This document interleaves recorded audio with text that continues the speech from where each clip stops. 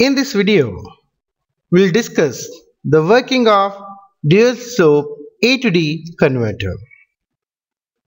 This is a block diagram of dual slope A to D converter, and it is called as an indirect A to D converter because we are not comparing two voltages using any comparator the way how we did it for previous A to D converters. Speed is low, accuracy is quite high. V reference is always opposite polarity with a Vi. In this we have taken a Vi positive and V reference is a negative. The switching, what is shown, is switched between Vi and V reference, which is controlled by the MSB overflow. MSB is the counter overflow. Whenever overflow is there, the switch will switch out to the V reference. In this, Vi and V reference are converted into time periods using an integrator and then measured by means of an counter. Integrator generates the ramp. V reference, what we choose is always more than Vi.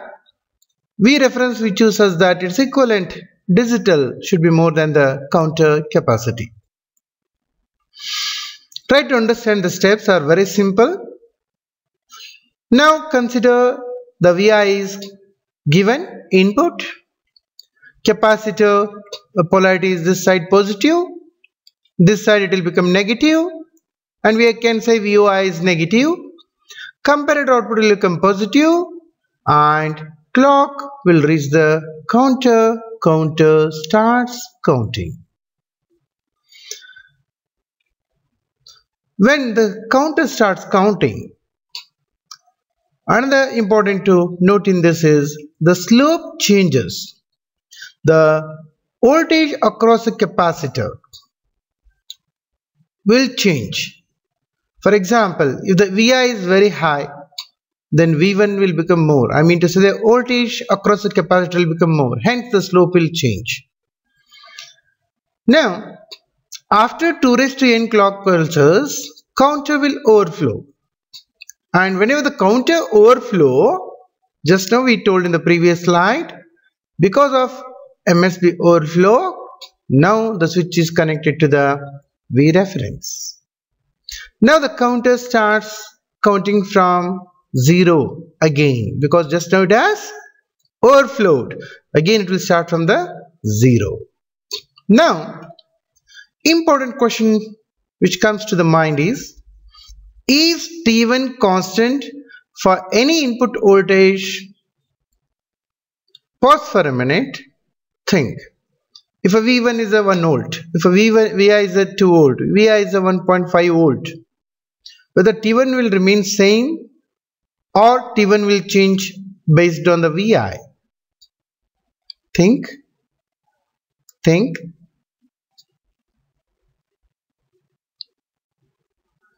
Whatever may be the Vi, integrator output will be positive and no doubt comparator voltage output will be positive and hence clock will reach the counter and counter will overflow irrespective of whatever may be the Vi. This point is very important. Irrespective of Vi, the counter will overflow and the time taken to overflow will remain same. Hence, T1 is always same.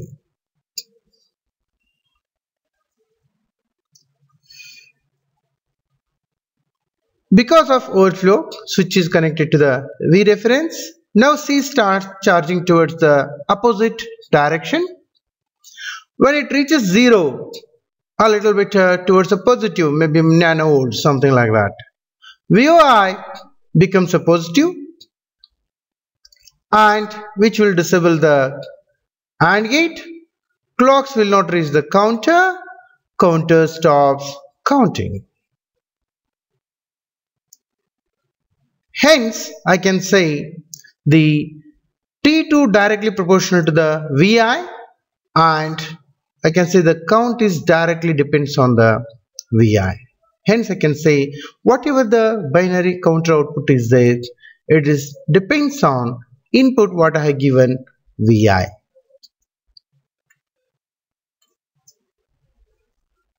If you want, you can revise.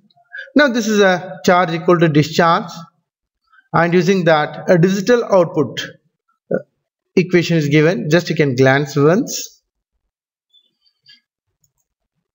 And advantages are low cost and is not affected by temperature. Disadvantage is a low speed. Compared to other ADCs, its speed is very low, or you can say as slowest ADC is a dual slope A to D converter. Thank you. Thank you.